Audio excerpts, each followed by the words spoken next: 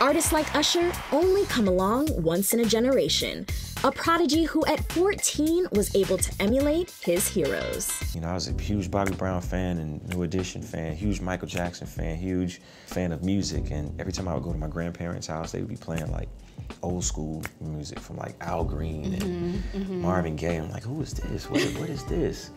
We gonna run it like this. 1, 2, 3, hit it! By age 19, Usher had become a bona fide teenage sensation, gracing magazine covers and dazzling young fans on MTV and BET. But he then managed to achieve something that few teen idols have been able to do. He successfully transitioned to adult superstar, a milestone reached by just 2 other male R&B artists in the past 60 years. Stevie Wonder and Michael Jackson.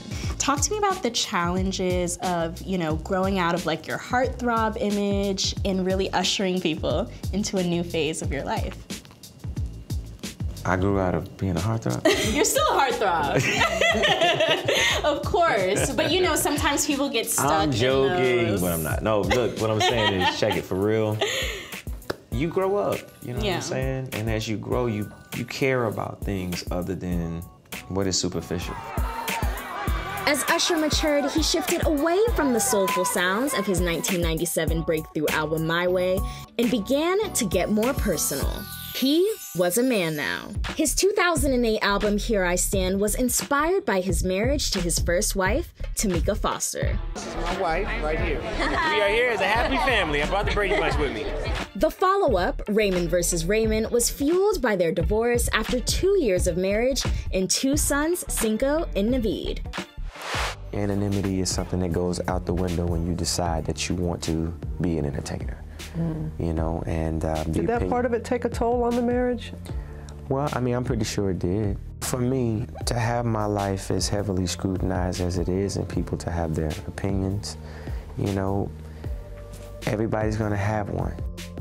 And his 2012 album, Looking for Myself, was tinged with obvious reflections of a man forced to grow up in the public eye. But it was an earlier album, his 2004 blockbuster Confessions, that changed his career forever. Fans couldn't get enough of what they thought were Usher's true confessions about the end of his very public 2-year relationship with Chili of TLC. I've never been able to truly just open it all up, and you know, hey, you know what? You gotta get to that point in your career where you can be vulnerable in front of your fans. You gotta keep it real with them. I'm keeping it real with y'all. That's what real music is. The album went on to sell 18 million copies worldwide, making it the best-selling album of the 21st century by a male R&B artist. It catapulted Usher into the musical stratosphere. It also produced a number of high-profile collaborations with Alicia Keys, Ludacris, and Lil Jon.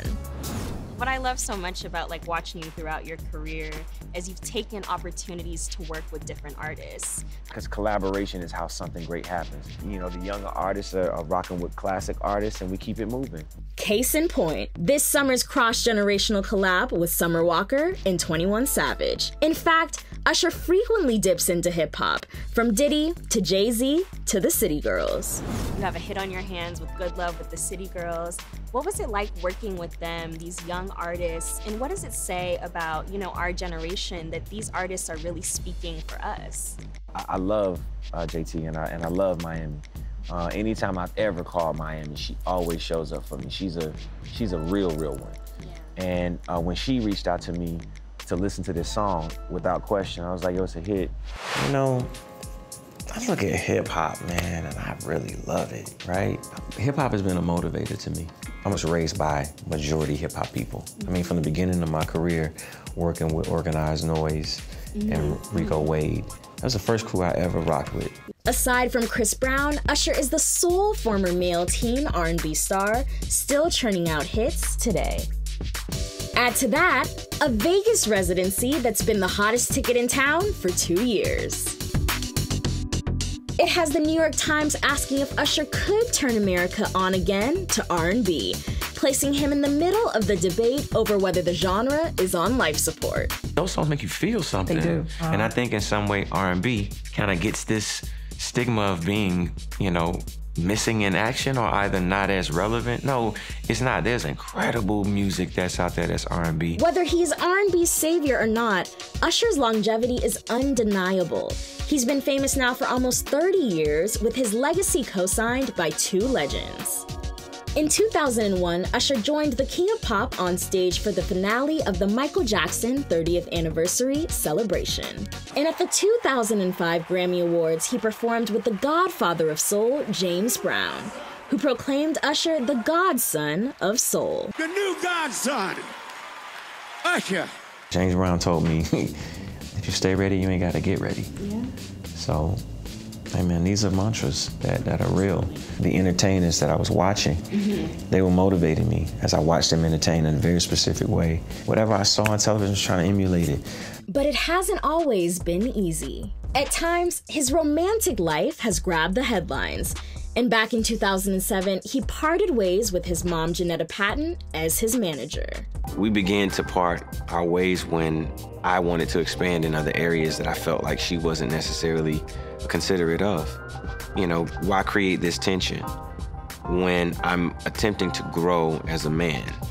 But he never lost his love and admiration for the woman who raised him. Thank God I had a single mother who was not only willing to help raise an amazing young man with her elders, grandparents, but she went on to mentor me. His father, who died in 2008, was absent from Usher's childhood, but still had an impact on his career. Not being raised by my father, who I was named after, I only had the name to look at. I didn't have the father to supply me with the idea of what it was to be Usher.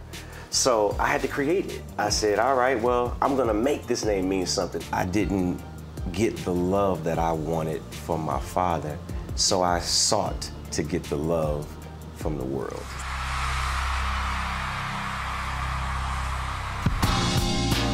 Now a dad himself, Usher has 4 kids, 2 with his current girlfriend, Jen Gokuchia, ranging in age 2 to 15. To Usher, family is everything. There's nothing like a father's love.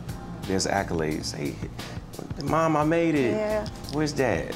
Yeah. We almost forget about Dad. And I'm not just saying that because I'm a dad and advocating for you dads. got 4 little people who, well, 2 older kids and 2 little people who are saying, that's Dad. But do they even know Dad is Usher? They do, but they don't care. But fatherhood has not diminished his determination. He just released a new music video, Boyfriend, starring Keke Palmer. Do you remember where you were when you first heard this? He's been so relevant for so long, he's doing throwbacks of himself and still keeping his eye on the prize he's been chasing since middle school. I ain't trying to just be a king. Yeah. I want a kingdom. I want us to be able to look around and say, we built something. Absolutely. You know what I'm saying? Something magnificent came out of this. Wasn't just some great songs. You know what I'm saying? Back to the bigger picture. Yeah, man.